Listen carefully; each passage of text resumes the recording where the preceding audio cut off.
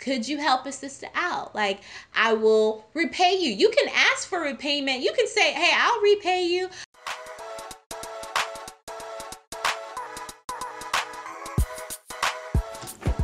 What's up, you guys? It's Adonna. I am back with another video for you guys. So I just want to say thank you to all of you for joining me on this journey. Really appreciate you guys. So if I haven't said it in a while, this is my time saying it to you guys now. Thank you guys so much for joining me on this journey. I really appreciate each and every one of you. And if you haven't already done so, go ahead and subscribe right now and join me on this journey. So you guys, for those of you who are like, man, you know what? PA school is expensive. It definitely is. And some PA schools are more expensive than others. So it's very important that you figure out how you're going to pay for PA school. So you got into PA school, you're happy, you're enjoyed, or you're thinking about PA school. Now, how are you going to pay for it, right? Like, what are you gonna do? And that is what this video is gonna be about, how to pay for PA school. Many people go the traditional route, and that traditional route is through a loan. So you can go through FAFSA. I know a lot of my cohort classmates did that. They went through FAFSA to fill out that application.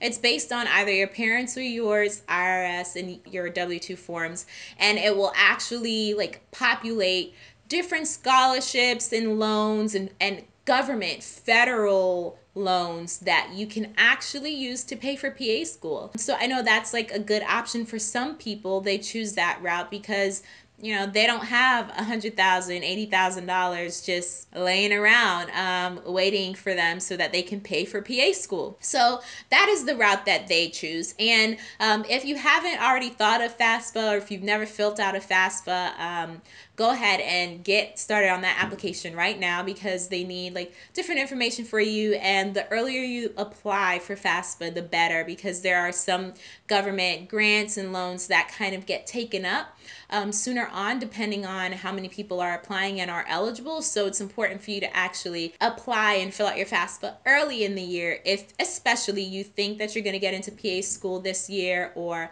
within a year, or if you've already gotten into PA school. So that is one route. Now, another route is to go to the personal loan. So you can do a personal loan, a private loan that's not through FAFSA, not through federal funding, you know, through your local bank. And I know there are some pretty like decent looking loans, especially for the medical and healthcare field. I know like Discovery Health has like a health one, you know, for like student loans. I know SunTrust does. I think PNC does as well. The one that I was really interested in was Wells Fargo. And I mean, I know y'all, I know we're feeling a little kind of shaky right now for Wells Fargo because of the whole thing that they were embroiled in last year with, you know, that little big like scandal thing. I get it. All right. I get it, you guys.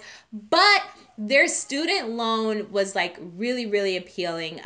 It was made specifically for people in like healthcare professions or going back to school, like, you know, your NPs, your PAs, your dentists, your physicians. And I think their cap is like $120,000 per year. And then you don't have to start repaying it until 2 years after you've gotten out of PA, like, well, school, whatever school you're in. So that was like really appealing because it gives you time to like prepare. Because let's say, for instance, you know, you're 23, 24, 25, you're still able to live at home with your family, your parents. You don't have like, you know, a wife or a husband, and you're able to like save money while living with family. That is big, because you'll be able to now come ahead and save up from the money that you're making while you're in your respective careers, and you can put that towards your loan. So that is like a really good option for many people. Another option is your grants and your scholarships. And again, I know that FAFSA does, I think they send you some of the grants, but you can also go to your financial aid counselor at your respective PA schools or whatever school you're entering into, and they will have like a list of the different scholarships that the school may offer or that Other people may offer, people in the healthcare system that they work with. I know my particular school has a healthcare system that they're closely related to that offers a scholarship to students in their second year. And so that's really like important because you're able to now pay for the majority, like half, over 50% or at least 50% of your tuition. And then that's one less burden that you have to worry about. Now you just have to concern yourself with, okay, well, how do I take care of the other half? And it's less money that you may have to come up with. Maybe you're able to actually borrow that from friends and family. So, that is an option. Go the scholarship and grants route. It's tedious work because a lot of them require you to write essays and things like that. But I mean, it's essentially free money. So definitely think about that. You also have your loan repayment programs. So I know that if you were already working, some places, their jobs will pay for them to go to school in a sense, through a loan repayment program. But there is this thing, it's kind of like Teach for America, I think is what it was called for the teachers, where you go in kind of underserved populations and you teach kids in that area, and it helps to pay for your graduate degree or your schooling that you actually took to become a teacher. And we have that same thing in the medical field. I think it's your like National Service Corps, I believe is what it's called. I will definitely look that information up for you and just kind of leave a link in like link right here for you guys, so you can actually go and look into that. But I know that you owe them time, in an underserved area, and they will pay for your schooling. So that is something to look into. I'm not really sure of all of the amount, if it's the whole thing, if it's part of it, 50%, but that's all information that you guys can go and find for yourself and see if that's something that you want to do. If you're already going to work in, let's say, a free clinic or, an underserved populated area, that's already your passion, then this might be a great option for you. Also, you can go, we're in this age of like social media. I'm here on YouTube, we have Instagram, and then we have like GoFundMe, right? We have all of these different kind of crowdfunding websites. So that is an option, you guys. Don't be afraid to ask your friends and family, okay? You can crowdfund. I know some of you are very privileged, and that's okay. That is okay that you have a mom who is a physician or an uncle who is the CEO of Pfizer, and that is all right. Go hit Uncle Pfizer up. Go ask him, Uncle, I'm trying to, better the world. Could you help a sister out? Like, I will repay you. You can ask for repayment. You can say, hey, I'll repay you. I'll write up a contract, whatever it is. You guys, don't be ashamed.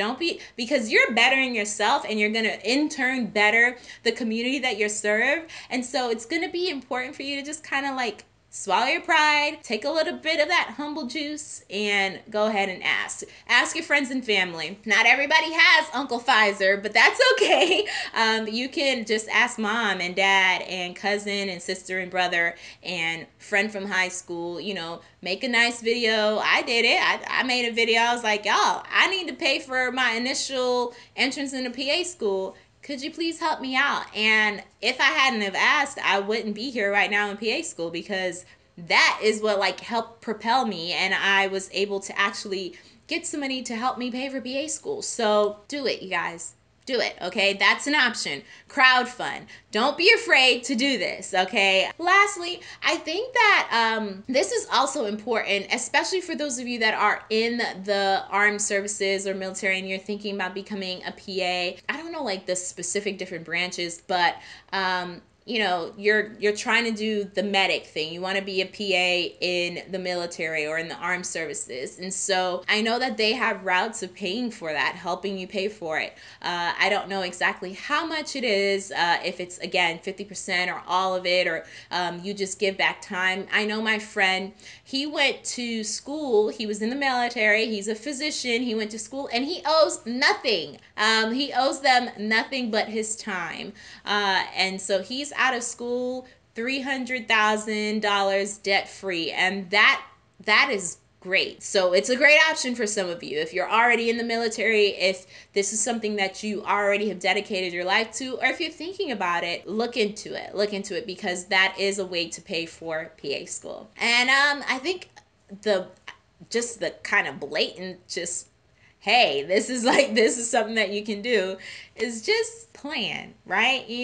Save up, y'all. If y'all know that y'all trying to apply to PA school within the next 2 years, go ahead and start working your behind off and save now. Start saving now, because let's say you're able to pocket $20,000 within the next 2 years, or $30,000 or $40,000. For a lot of PA schools, that's like 50 to 60, 70% of their tuition for both years, because you're paying like $35,000, $20,000 a year.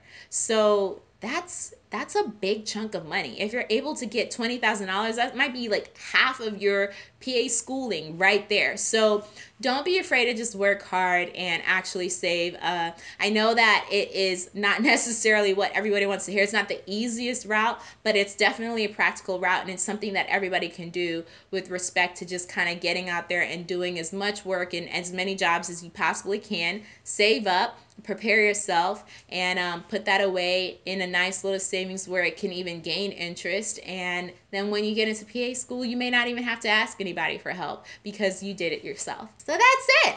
Those are my tips, y'all. I hope you guys take this into consideration and take it to heart. Go ahead and look at the website that I'm going to leave for you all, and hopefully you guys find some ways to pay for PA school. I am so excited for everybody that has gotten into PA school and that is thinking about PA school and planning for PA school. Please do your due diligence and do your research, and I hope you guys enjoyed this video. All right, y'all, if you haven't already done so, go ahead and subscribe and follow me on Instagram at Adonna the PA, and I will talk to you guys next time.